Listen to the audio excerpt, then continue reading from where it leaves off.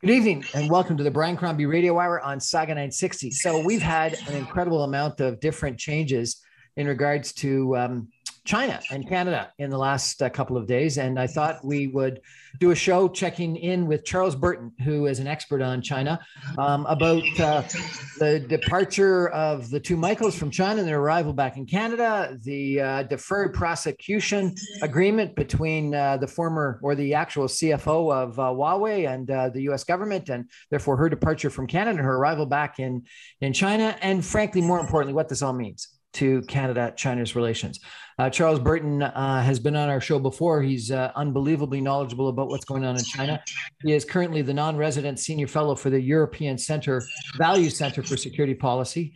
He has been a senior fellow to the Macdonald-Laurier Institute and the partner of Charles Burton and Associates. For 31 years, he was an associate professor at Brock University. And for a couple of years back in the 1990s and early 2000s, he worked in the Canadian Embassy in China as a counselor of political and economic affairs. He's got a postdoctoral fellow from the University of Alberta. He was educated at Fudan University, University of Toronto, University of Cambridge. This man has got a lot of academic background and a lot of practical background in what's going on in China. Charles, thank you so much for joining us. Tell us, what did you think? It was almost like, bang, bang, bang, a whole bunch of different things happened this weekend. Well, I was certainly delighted to see that Michael Kovrig and Michael Spavor are now out of Chinese prison hell after over 1,000 days and safely back with their families in Canada. And I pray that they'll have a successful transition from, what must be a very emotionally difficult experience, the sensory deprivation in the prison, the constant interrogation, and the not knowing, what's going on. So that was a very positive development. The deferred prosecution agreement with regard to the Huawei CFO, Meng Wanzhou, I was not entirely surprised that she decided to accept that, because the decision by Justice Holmes of the BC Superior Court with regard to whether the U.S. extradition request to have Ms. Meng removed to face a judicial process in the Eastern District of New York courts was coming to a conclusion, and it seemed most likely that the extradition request would be considered valid.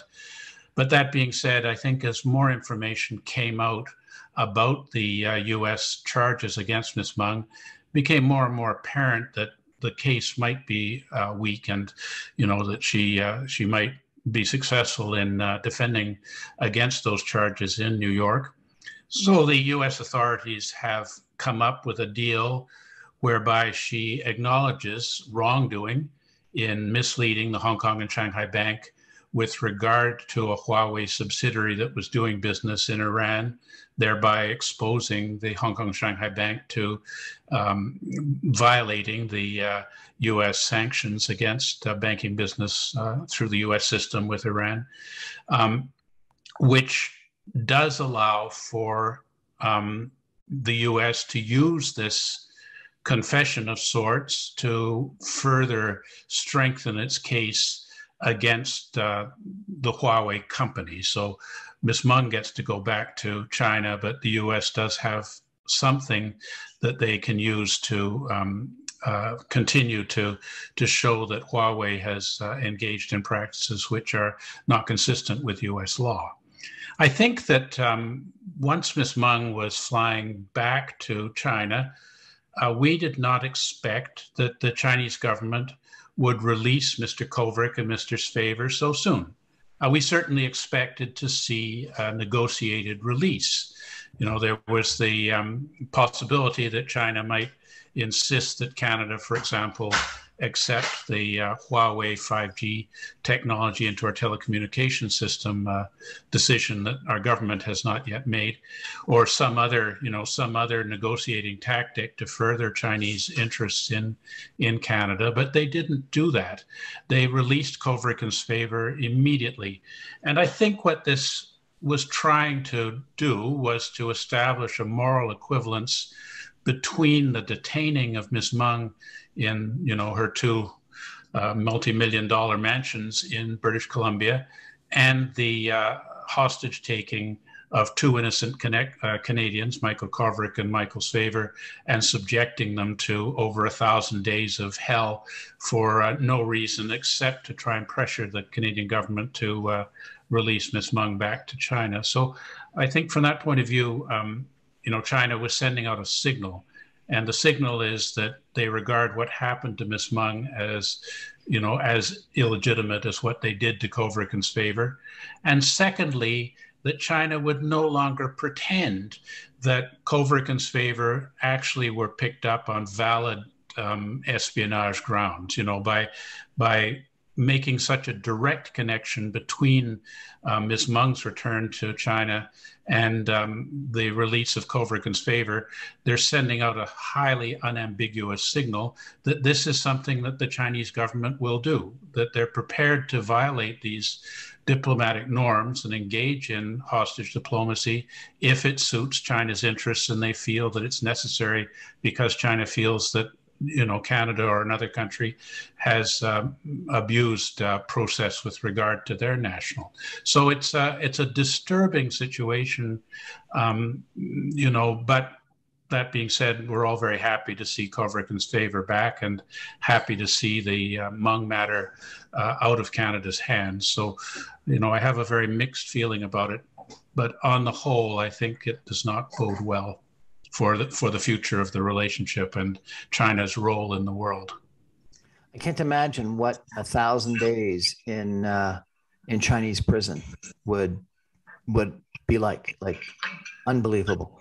Anyway, we're going to take a break for some messages and come back more with Charles Burton, expert on China, discussing what happened with the two Michaels, discussing what happened with the CFO of Huawei, and what it all means in a minute. Just stay with us.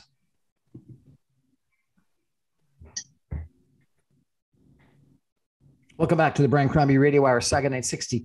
So on the weekend, Charles Burton, expert on China, you were saying that you were surprised at how quickly the Chinese government released the two Michaels after the return of the Huawei CFO.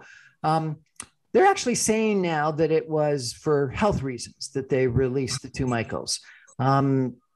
Is this just for public consumption or to try to cover their tracks or what? Well, I think there's a bit of obfuscation here because clearly, this is really about a prison, trying to depict it as a prisoner swap. The Chinese media does not acknowledge that Ms. Meng, made a statement of admitting wrongdoing.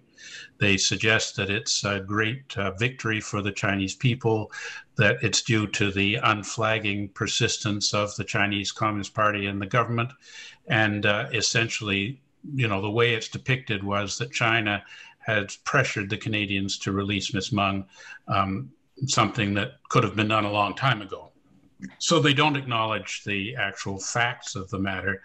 I think, in terms of the release of Kovrig and Spavor, the idea that, that the Chinese government had obtained a confession from both Mr. Kovrig and Mr. Spavor, and then out of benevolent grounds, released them for medical treatment in Canada, is highly doubtful. I think we will probably hear from Kovrig and Spavor if, in fact, they did make a confession. But I would say that any confession that might have been made by Mr. Kovrig or by Mr. Spavor was a confession obtained under duress and therefore really wouldn't have any standing. Finally, the Chinese government says that they were released on bail with assurances given by Dominic Burton, the Canadian ambassador. So I think that what that means is that the Chinese government does not want Kovrig and Spavor to discuss what happened to them, what they were asked in the relentless 1,000 days of interrogation, or to provide details about the treatment that they received while in prison. I mean, Mr. Kovrig has obviously lost a great deal of weight.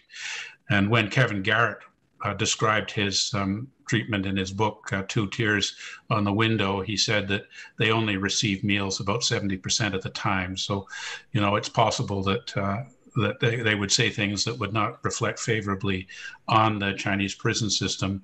But now that they're in Canada, I don't think there's any means for the Chinese government to enforce that.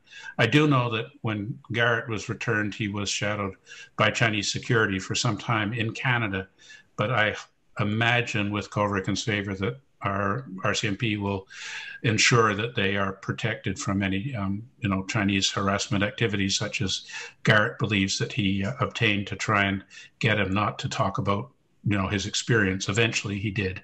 So I don't buy the idea that they were released because both of them fell sick simultaneously and had to be put on the same plane. I think it's really just a sort of a cover to try and maintain this fiction that the Chinese ambassador and the Chinese foreign ministry spokesman have been saying over and over again, that there's no connection between the Meng case and the Kovrick and Spaver cases. But, the fact that they released them so soon after Ms. Meng returned suggests that they're trying to play both sides of the street on that one.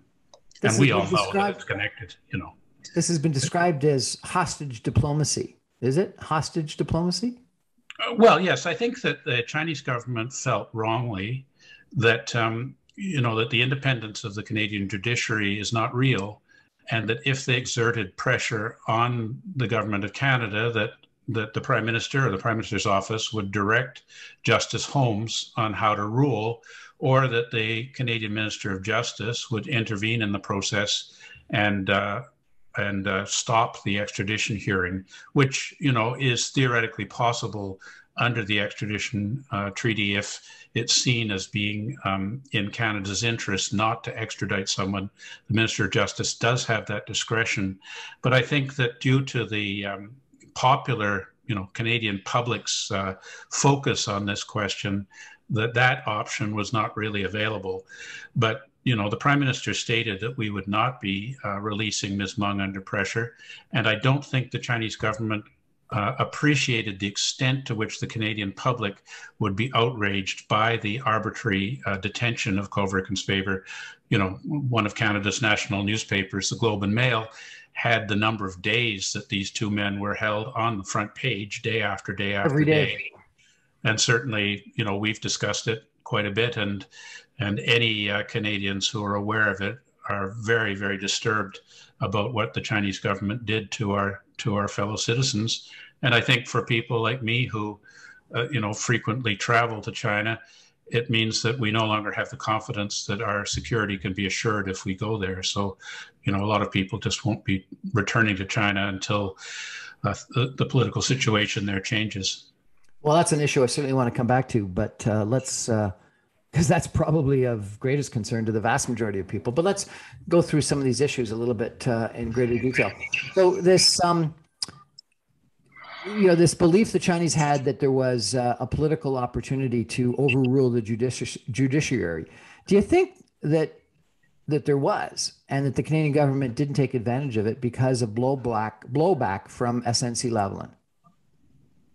Yes, I think that sort of thing does matter. I think that, really people of Ms. Meng's high cadre rank in China do not travel abroad freely. They all have to go through processes of permission. And, we know that, bizarrely enough, when Ms. Meng was detained at the Vancouver airport, they found that she had 7 passports in her purse. So, this is not a normal traveler.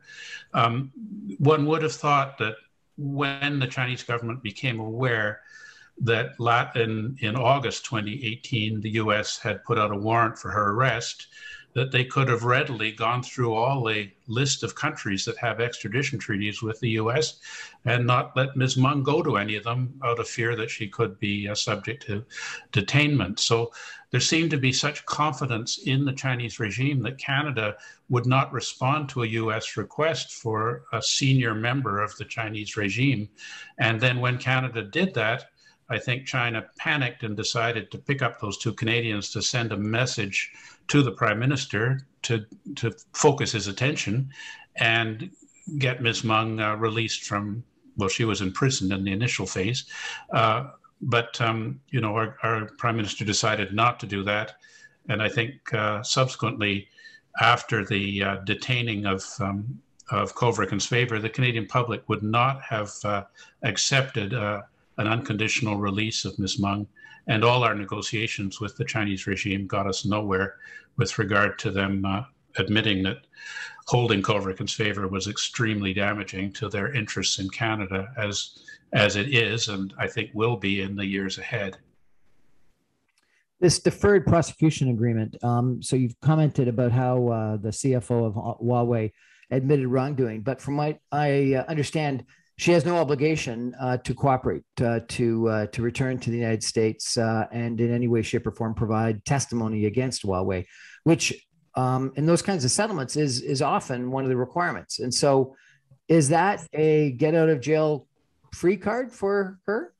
It seems to be that way, and it's surprising that the agreement has been so favorable to Ms. Meng. You know, it may be that the U.S. government really felt that they had to do something to help out Canada, because you know we've been quite unhappy with the U.S. In general in our relations, and I think that we felt that the U.S. should have done more for Kovrig and Svavor, which they didn't. The other curious thing is that, you know, according to U.S. sources, the U.S. did not make the release of Kovrig and Svavor conditional in a side agreement with the U.S. When they negotiated the deferred prosecution agreement. And that, you know, peremptory release of Kovrig and Svavor was informed to the Canadian authorities through the Canadian ambassador to the United States. So it doesn't seem to have been really in a response to anything the Canadian government did. It might be in response to generalized Canadian public opinion on China. You know, the possibility that Canadian public opinion would demand that our government not participate in the upcoming Olympics or in other ways sanction Chinese officials for complicity in the Uyghur genocide. But in general, my own feeling is that while the Canadian government stated that the release of Kovrig and Svavor was Canada's #1 foreign policy priority, I don't think it was even our #1 foreign policy priority with regard to China. I think what our government's main priority was the maintenance of trade and investment agreements between Canadian corporations and China, because those Canadian corporations have a lot of influence in the halls of power in Ottawa, as they should, because they do, you know, major corporations do promote prosperity in our country. But, you know, I think a lot of what the government was saying was simply to appease Canadian public opinion, but wasn't actually indicative of any particular retaliation to China or meaningful negotiation with regard to the release of Kovrig and Svavor. I feel disappointed our government didn't do more, but, you know, that being said, they're out. It's there's no point dwelling on the past, but I think we have to start looking towards the future of Canada-China relations and how we proceed now. Yeah, I agree, but let's hold off on that just for a couple more minutes. You talked about the lack of Canadian effort. The story is that Dominic Burton, the Canadian ambassador to China, spent a couple of months in the United States negotiating this deferred prosecution agreement. So, you know, that's got to be incredibly unusual for a Canadian ambassador to China to travel to a third-party country, the United States, to negotiate a deferred prosecution agreement, isn't it? Yeah, it doesn't make any sense at all. You know, at a critical time in the Canada-China relationship, we were without an ambassador. And so, you know, when we didn't get any access to the trials, I think one could attribute it to the fact that we only had a junior official as chargé d'affaires, while Mr. Burton was going around to all and sundry in Washington trying to get them to release Meng Wanzhou. So, you know, this is more or less without precedent. Mr. Burton does not have diplomatic accreditation to the United States. We have a highly competent ambassador and embassy there. So, you know, what this was all about is completely puzzling to me. And I hope that, you know, maybe later on we'll get more explanation of why the government allowed Mr. Burton to leave his post in China and engage in some form of lobbying in the United States, which appeared to be lobbying on behalf of the government of China more than on the behalf of the government of Canada, because the idea was release Meng Wanzhou and put a side deal that we can get Kovrig and Spaver out. I'm very puzzled and disturbed by that whole incident, but we haven't got any real explanation of what was going on beyond the fact that Burton was in Washington for quite a long time. I wonder if you could put any light on this deferred prosecution agreement, because it's a little bit ironic that term became so noteworthy in Canada a couple of years ago because of the SNC Lavalin issue, where my understanding of what it was a situation where the Attorney General of Canada could effectively override the judgment of the prosecutors if she felt it was in Canada's interest. Why was a deferred prosecution agreement used in the United States? And was it that similarly there was a political override of what the prosecutors were interested in doing? I don't have, we don't have any information about whether there was political interference with the U.S. Department of Justice in this matter, or if they had determined that their case was against Ms. Meng was not as airtight as they had thought, and therefore decided to cut their losses and get her to make this statement that they could use in other proceedings against Huawei. But yeah, I am troubled by it. I mean, for one thing, it looked as if Ms. Meng would be extradited to the U.S. And once in the U.S., she might have been prevailed upon to cut a plea bargain and provide us with more information about any relationship that her company Huawei has with Chinese security and intelligence agencies. So, I really thought that despite the Canadian pressure to get this deferred prosecution agreement, I'd really thought that the U.S. would not cave into that and would prefer to have Ms. Meng in the United States, because that would serve their political interests better. But the agreement's a bit of a puzzle, because, as you say, it seems to be a very weak agreement, and Ms. Meng basically gets off scot-free. And the question is, why did we wait 3 years to do this instead of in a more timely fashion to save the suffering of Kovrig and Spaver? Why do you think?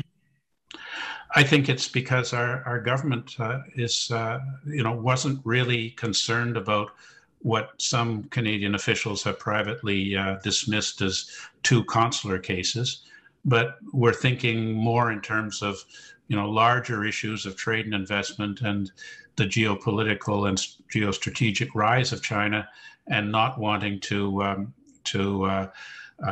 put a break in Canada-China relations by Canada allying itself with the US and Australia and the UK in the AUKUS, or allying ourselves with the US, Japan, India, and Australia in what's referred to as the Quad.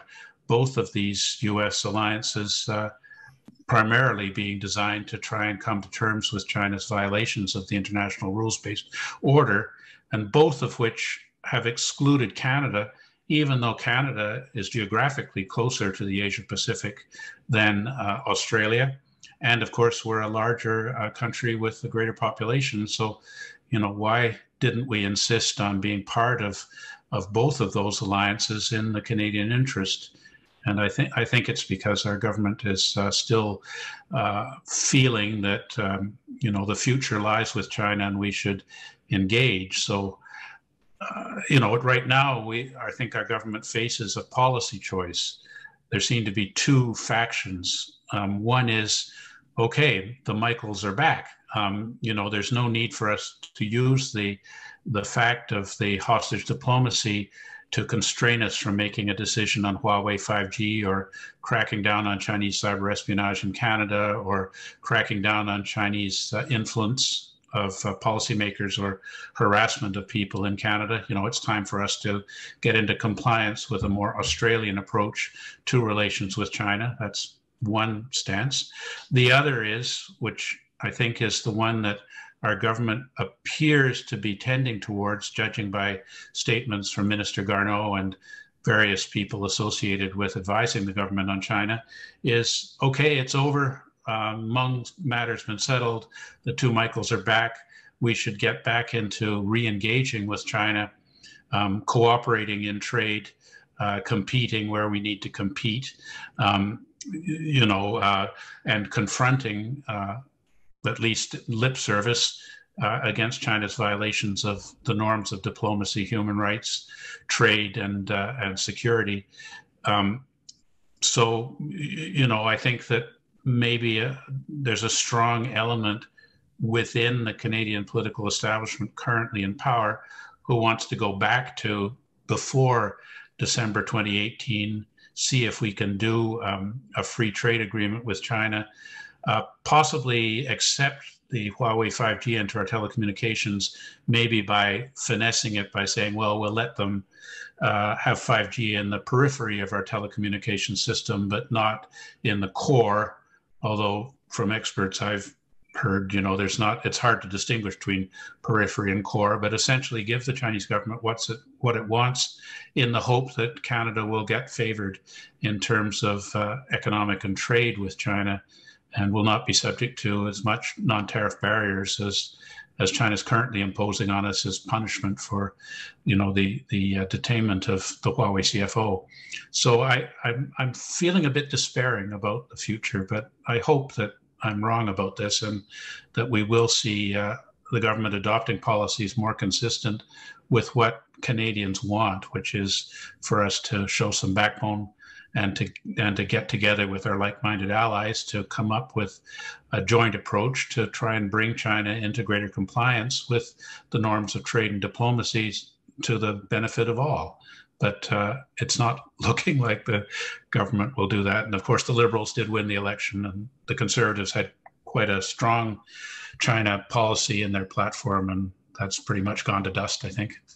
I think it has. And maybe I'd like to raise that when we come back from a message, because I've heard some interesting comments about that. So we're chatting with Charles Burton, Senior Fellow with the Macdonald-Laurier Institute about China and the two Michaels, and about the CFO of Huawei and what's going on with the deferred prosecution agreement, and more importantly, what it means to Canada-China's relations going forward. Stay with us. We'll be back in a minute.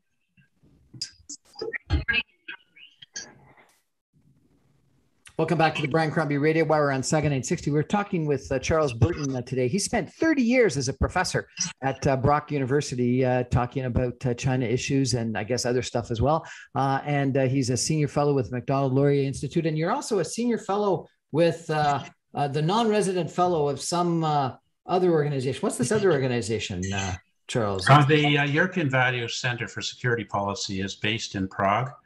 And, from there, I've been advising European governments on how to meet the challenge of China. A lot of those governments have, extensive expertise in countering the Russian threat, but they find themselves falling short as China is becoming a bigger and bigger issue for them. So people like me, have to fill in the gap until they're able to get that expertise in-house. So it's been a wonderful opportunity for me to spend a lot of time in Europe, and love Prague. You point your camera in any direction. What? No question. Yeah, any direction you point your camera, you get a picture postcard. It's just beautiful. And the people there have been very good to me. So I'm very happy to continue my association there.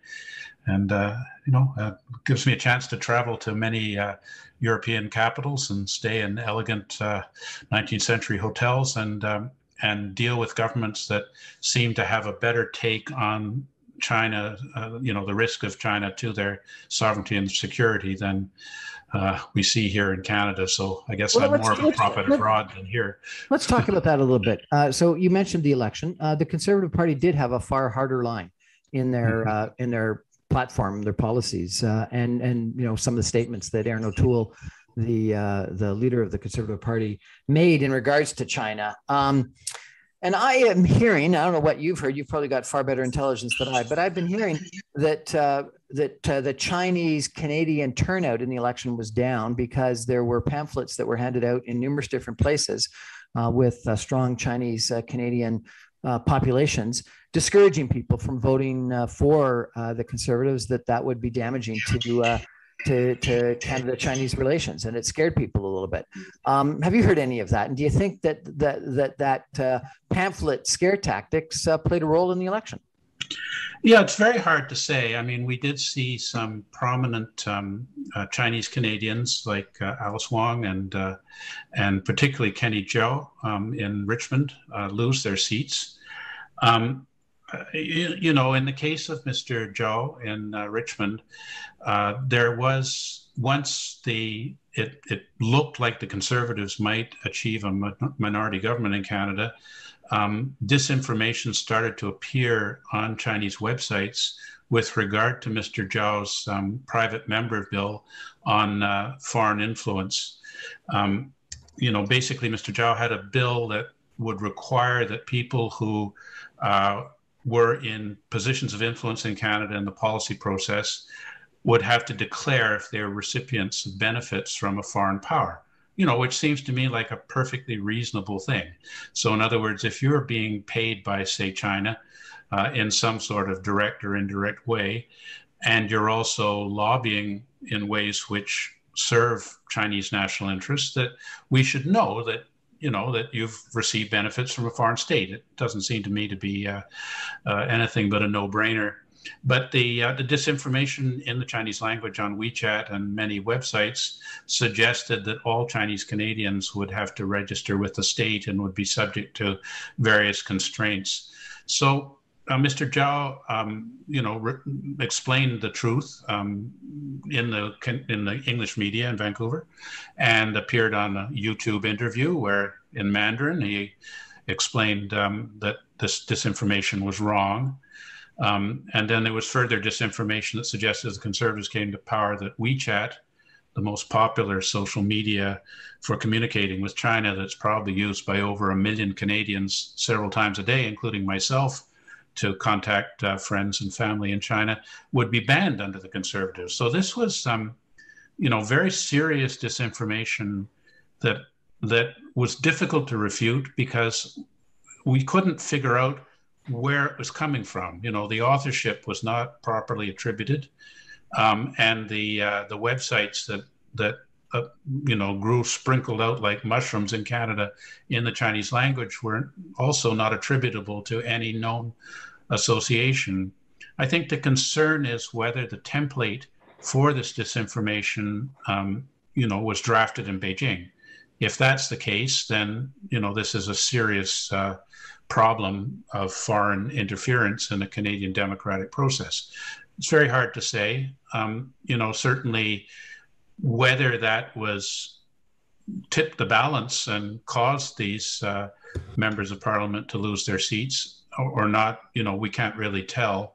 But certainly, I think that it's something that the Canadian government has to look into to ensure that there isn't a problem of increasing foreign disinformation that misinforms people about a party's political platform. In other words, it's perfectly valid for people not to vote for people like Kenny Zhao or Alice Wong if they, you know, if they feel that their policy is unfriendly to the People's Republic of China, you know, in Canada or a democratic country. And if you favor the Chinese Communist Party, you know, that's well within your rights.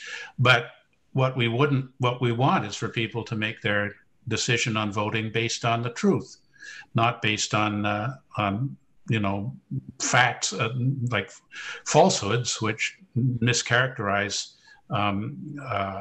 the relevant political platform. So I don't know what, so far we haven't seen Elections Canada very interested in this. They've said that, you know, it's within the rights of any foreigners to make any statements they wish about Canadian election results. So the fact that the Chinese ambassador issued statements pretty clearly menacing the Conservative platform, if Conservative platform was brought in, there would be consequences, we were told. But the disinformation, I think, is a different thing. And Elections Canada seems to be deferring that over to security agencies. And so far, I haven't heard any kind of response. The question really is, can we head off the disinformation before it happens? Because in the case of Mr. Zhao, he was never able to reach the audience for that disinformation to inform them that, you know, that this just was dead wrong. So it is a big concern, you know, and I think it is one that we should be taking much more seriously because Canadian democracy is a precious thing, and we ought to maintain the integrity of it. So 4 years ago, in the United States, the Democratic Party was all over, the idea of inappropriate Russian influence in the U.S. election. Do you think we should have that kind of investigation? That kind of controversy, that kind of the equivalent of a congressional kind of investigation in Canada of Chinese influence in the last federal election? Well, I think it's certainly something that the Common Special Committee on Canada-China Relations, which presumably will be revived because the Liberals are in a minority when they oppose this committee. They've opposed its reconstitution and the original establishment of it, but the other parties are supportive of it. And I think that, if it's possible to establish a link between this disinformation and a foreign government, that would be something that would have to be addressed. But, it's very difficult to do this kind of work. And I hope that we have people who have the expertise who can look at those websites and track where the origin was and give us the information so that we can respond appropriately. If it came out of the Chinese embassy, for example, one would expect that the diplomats involved would be declared persona non grata, and we'd make it clear that this just shouldn't happen ever again. So before the break, you described two different organizations that were excluding Canada. That have been organized by the United States. And then you made an interesting comment. You said that Canada is closer to China than Australia is? Well, certainly from the Asia Pacific, from BC, we have a slight geographic advantage in terms of as the crow flies across the Pacific, yes. Really? That's fascinating. And I've been told by numerous different people, if you do it on not necessarily as the crow flies, but as a plane would fly on the Great Circle route, we're even closer because of the curvature of the Earth. When you take a flight from Toronto to Beijing, you're in sight of land from the right side of the plane. It's not like it, goes across the ocean from Vancouver, that the world is round. It's fascinating. And of course, on that route, you got a magnificent view of the Canadian North as the plane comes down, over basically across the Bering Strait and then through Alaska and all over northern Canada.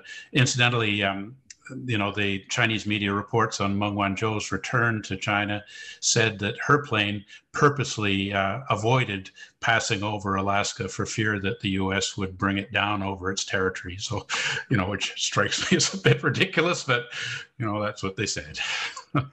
The two organizations that you mentioned that have been established by the Americans, and one of them you said was what? The United States, Australia, Japan, and India that were organized to combat Chinese aggression.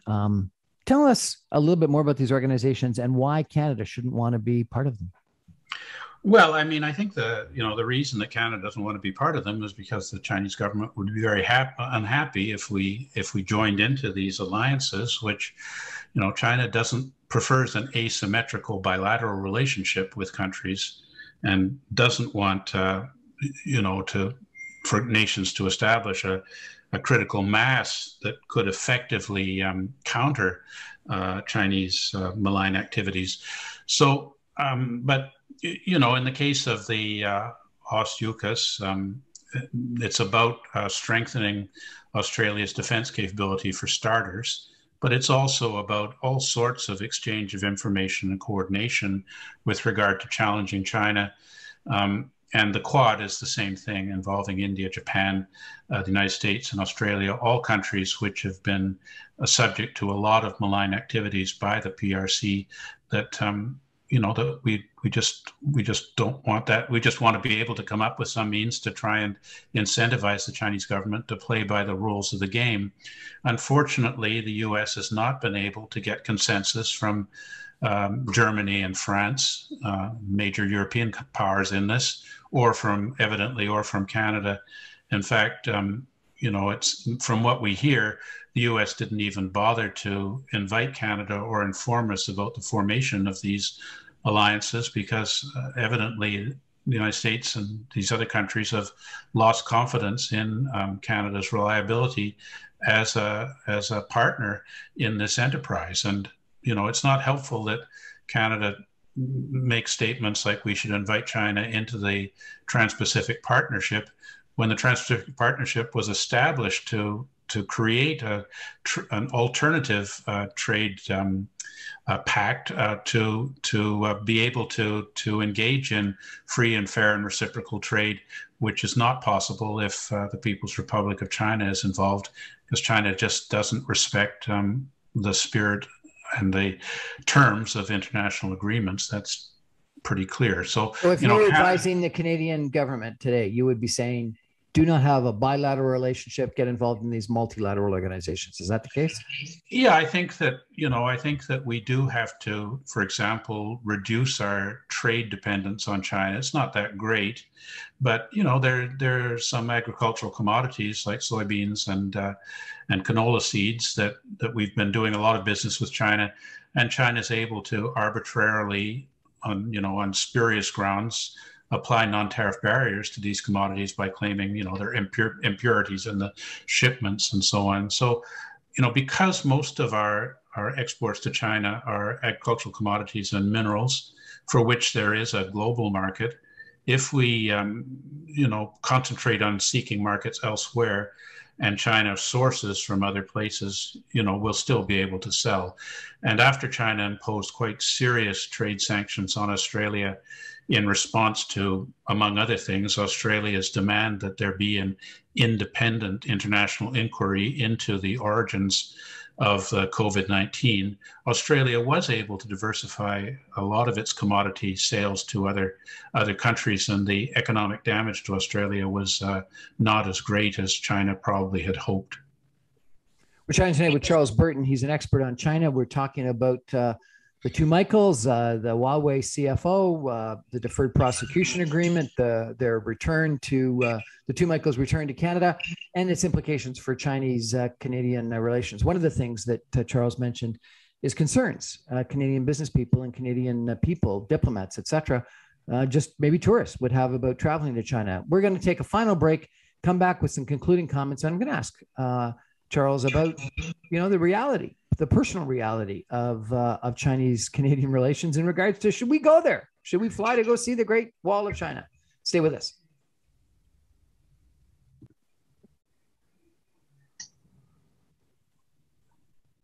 Welcome back to the Brian Crombie Radio Hour, Saga 960. Charles Burton has joined us. He's a senior fellow with the Macdonald-Laurier Institute. He's an expert on China. He spent 30 years as a professor at Brock University. He's got a philosophy degree in Chinese philosophy from Fudan University. That must have been an interesting experience. And you spent time in the embassy in China. Tell us about that. That must have been a fascinating experience. Well, yes. I mean, I was educated in China. I spent 4 years at Fudan University studying the history of ancient Chinese thought before China opened to the West. So, all our food was rationed and everything. It was a wonderful experience for a young person to get that immersion into Chinese life and live in close contact with Chinese students in the residence. Of course, there were only 13 foreign students at Fudan University in Shanghai in those years. There are now thousands of them, I think. And then subsequently, because Canada needed people with my kind of expertise, I was seconded from Brock University to work in the Canadian Embassy in Beijing on 2 diplomatic postings. And that was also a wonderful experience for me to get involved in the nuts and bolts of trying to make the relationship work. There's a lot of optimism when I was a student in China with the Cultural Revolution ending, and seemed to be a lot of wonderful hope for China's future and getting into, re-entering into the global community and global norms. And again, when I was in the embassy, we also had confidence that as China marketized its economy and got closer to interaction with the West, that we would see a democratization of China's political system. Unfortunately, since Xi Jinping came into power 8 years ago, that dream has vanished. But I don't regret my association with China. I do regret that relations have got so bad that people like me really can't safely travel back to China. For one thing, we understand that Mr. Kovrig, who was a former diplomat in China, was interrogated on matters relating to secrets that he came privy to while he was a diplomat, and that's a gross violation of the Vienna Convention on Diplomatic Relations of 1962. And I would have a similar sort of situation because I have had top secret security clearance relatively recently. So I think it's unwise to subject yourself to that possibility. But I'd love to go back and see my friends and, enjoy the wonderful and rich cultural life of China. And I hope that will be possible before too long. It's a beautiful country. And as you know, because we've chatted about this before, not like you for 4 years, just after the Cultural Revolution, but I spent 6 weeks in Fudan University myself and had a wonderful time. And I've traveled extensively around China and loved it. It was a beautiful country. But given what's happened to the two Michaels, and given the situation between Canada and China and political relations right now, if you were a Canadian businessman, would you travel to China today? No, I don't think I would. I mean, of course, it's not an option at present because China has such strict travel restrictions due to the COVID-19. But when those are eventually lifted, unless we have some pretty strong assurance that this won't happen, that there won't be a random detaining of people, or that business people who, aren't able to successfully negotiate contracts find themselves in Chinese prison on spurious charges to pressure them to, say, transfer technologies to China or give up their Canadian proprietary manufacturing processes there, that it's probably unwise to go. And I think that we will see a dramatic drop-off of tourism to China, which, is unfortunate, or for that matter, students going to China, because we really need a lot more interaction with China as China rises economically. And we need a lot more Canadians who have knowledge of the language and culture and society of China to serve in critical government positions, including security agencies, the RCMP, and foreign affairs. And right now, young Canadians don't seem to be interested in learning Mandarin or going to China because the reputation of China among young people is so bad. So it really is a problem. We really need to get the Canadian government to put priority into giving young people the opportunity to learn more about China so that we can be more effective in our engagement with that rising country. Why is the conservative and liberal policy towards China so different? I think that, certainly Aaron O'Toole in his leadership campaign put a lot of stress on his concerns over China, and that, was transmitted into the conservative political program, but it wasn't really discussed in the course of the election. And, as we pointed out, there have been a number of conservative seats lost, which can be attributed to the Conservatives' strong line on China. And I think within the Conservative Party, there are a lot of people who have connections with Chinese business who would prefer that the Conservative not take a strong stand against China. But I think in terms of the other parties, they clearly are not responding to the popular will, but they do seem to be responding to some corporate interests who are beholden to the People's Republic of China. And therefore, Canada, I think, is getting more and more caught up in Chinese influence, which, is not in the overall benefit of Canada or Canada's place in the world. As a middle power, we want to maintain the equality of relations between states and the guarantee of reciprocal and fair sovereign relations between nations, which are encapsulated in the charters of the United Nations and the WTO and other organizations. China wants to establish what's called the Community of the Common Destiny of Mankind, where China is, a dominant power and the rest of us are subordinate. And the Belt and Road Initiative, which is a major restructuring of the entire global commodity economy to put China at the center, to which Canada would again be serving the rise of China through providing China access to our natural resources and energy. So, this is not a direction that a sovereign country like Canada wants to take. We want to have, justice, human rights, respect for sovereignty. That's where Canada's interest lies, not in becoming a subservient junior partner of an authoritarian one-party regime that does not respect the rule of law. So you think that the current Canadian government policy is to be effectively a subservient junior partner to an authoritarian regime rather than support human rights, democracy, fair trade with the rest of the Western world? Yes, I think that that's pretty much it. I mean, we really have not been prepared to stand up for the values that, make the world a peaceful and just place, as Australia has. But it's not just Canada. I mean, there's similar issues in Germany and France, where there's also considerable elite capture by the Chinese regime. And, so the US is having a lot of difficulty in coordinating the globe to recognize what's going on and to engage in programming that will be of benefit to us and to China. If China was based on rule of law, free and fair trade, democracy, respect for citizenship, that would be a wonderful thing for the Chinese people. I'm sorry, sir. What do you mean by elite capture?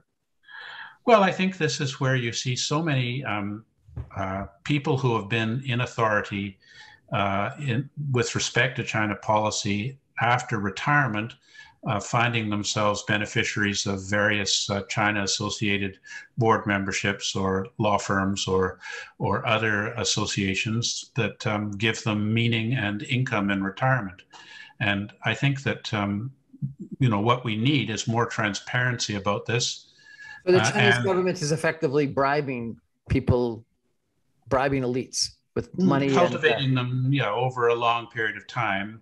The Conservatives have, had a policy that former civil servants and politicians would not be able to lobby on behalf of China for 5 years after retirement from public service. But I think a lot of public servants recognize that if they don't do anything, which the Chinese government wouldn't like, that this will benefit them after they leave government service. And we see a lot of examples of this, not just from people in the Liberal Party, but also from certain elements of the Conservative Party. So China knows how to, and I guess, play upon our Canadian naivete and perhaps greed to ensure that things go their way.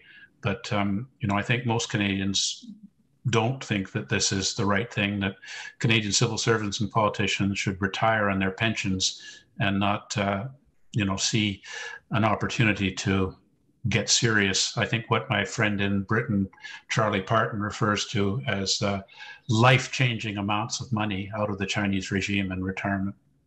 Charles Burton, thanks so much for joining us and sharing your views. Appreciate it. It's good to speak with you. And bottom line, we're all very happy that the two Michaels are back, right? That's for sure. Thank you so much. Good night, everybody.